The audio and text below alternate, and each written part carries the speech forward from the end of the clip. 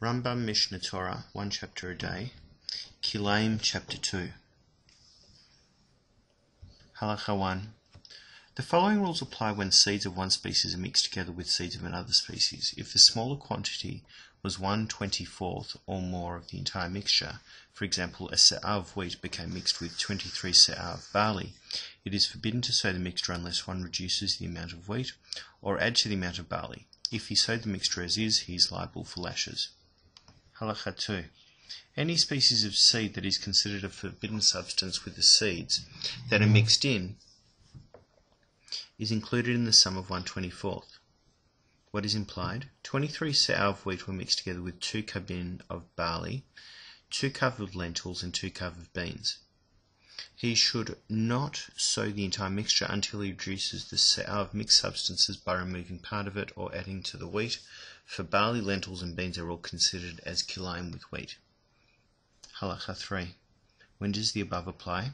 When the different types of grain are mixed together. The different legumes are mixed together, or grain is mixed with legumes, or legumes mixed with grain. If, however, species of garden seeds are mixed with grain or beans, the measure which is considered significant is 1/24 of what would be sown of that species, in the area necessary to sow a se'ah of grain. If this amount is mixed with a se'ah of grain or legumes, one should not sow this mixture unless he reduces the garden seeds or adds to the grain. Halacha 4. What is implied? For example, the mustard seed was mixed with grain. Now a kav of mustard seed is sown in the area fit for a se'ah of grain. If 1/24 of a kav of mustard seed is mixed with a se'ah of grain or legumes, one must reduce the mustard seed. Similarly, if it was customary to sow 2 se'ah of a species of garden seeds in an area where a se'ah of grain would ordinarily be sown, should a half a kav be mixed in a se'ah of grain or legumes, it must be reduced. Halacha 5. Therefore, the following laws apply. If grain becomes mixed with flaxseed, if there were 3/4 of a kav in every se'ah of grain, it is necessary to reduce the amount of flax. If there is less than that amount, it is not necessary to make such a reduction. The rationale is that in an area fit to sow a se'ah of grain, it is customary to sow 3 se'ah of flax seeds. This pattern is followed with regard to all other types of seed. Halacha 6. When does the above apply? When one did not intend to mix the 2 species and one did not intend to sow a mixture of the 2 species. If, however, one intended to mix one species of seed with another species or to sow 2 species, it is forbidden to sow even 1 kernel of wheat with an entire grain heap of barley. Similar laws apply in all analogous situations. Halacha 7. The following rules apply when a person sowed a particular species in his field, but when the crops grow, he saw that there are intermingled species there. If the intermingled species covered 1/24 of the area in the field, he should gather it until he reduces the amount, because of the impression that might be created. An onlooker might think that perhaps he sowed mixed substances intentionally. This applies whether the intermingled species that grew was grain and legumes amid grain, and legumes or garden seeds amid grain, legumes and garden seed. If the amount that grew was less than this, he does not need to reduce it. Halacha 8. When does the above apply?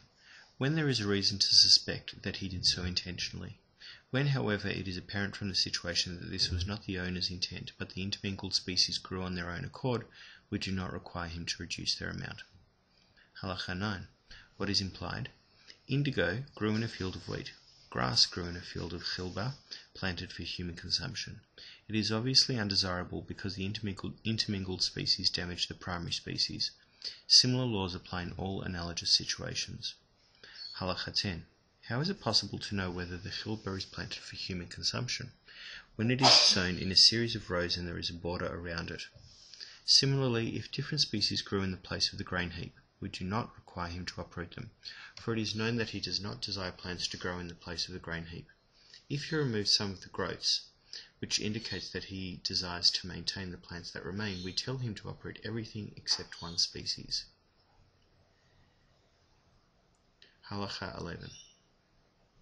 We may not plant vegetables in a stump of a wild fig tree or the like. The following laws apply when a person buries a bundle of turnips, radishes, or the like under a tree, or even under a vine. If some of the leaves were revealed, he need not be concerned about the prohibition against Kilaayim, since he does not desire that the buried vegetables take root. If they were not tied in a bundle or their leaves were not revealed, he must show concern for that prohibition. Halakha 12. When a field has been sown and the produce that grew was harvested, but the roots were left in the earth, one should not sow another type of produce in that field until the roots are removed. This applies even if these roots will not produce a plant for several years. Halakha 13. When a person had sown wheat in his field and then changed his mind and decided to sow barley before the wheat grew, he must wait until the wheat seeds rot and decompose in the earth, i.e. 3 days if the field is well irrigated. Afterwards he should turn the land upside down with a plough and sow the other species.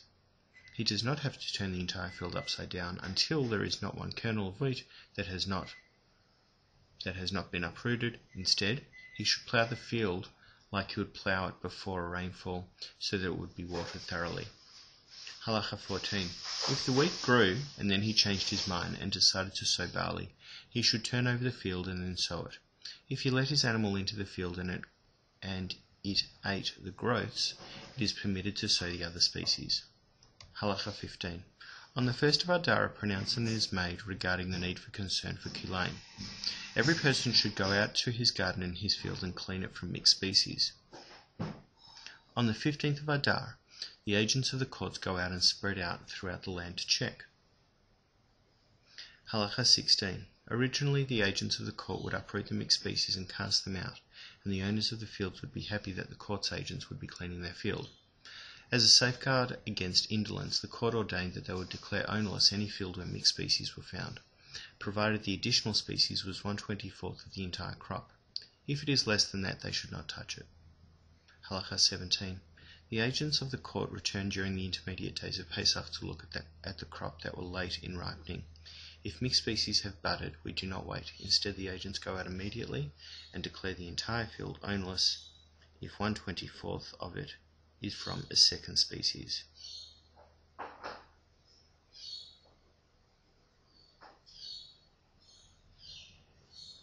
The reason it's done in Adar, according to note 31 here, is this is the time when plants first begin to grow and it is able to see whether one's fields and orchards have mixed species growing in them or not.